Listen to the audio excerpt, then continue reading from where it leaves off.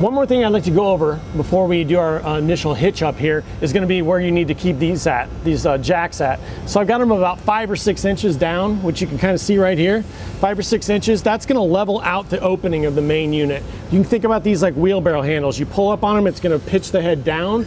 If you put them down all the way, it'll actually pitch the head upward. So we want that happy median where it's like a nice level opening for us, right? So something to consider too is if you're like hitching up at a crazy angle, something like that, you can actually adjust these to adjust your pitch or your head opening to accommodate for that angle. So keep that in mind when you're doing your hitching and unhitching. But right now, we're on a pretty flat surface, which you'll probably be as well. You can put them about 5 or 6 inches up just so that we've got a nice level opening, all right? Thank you.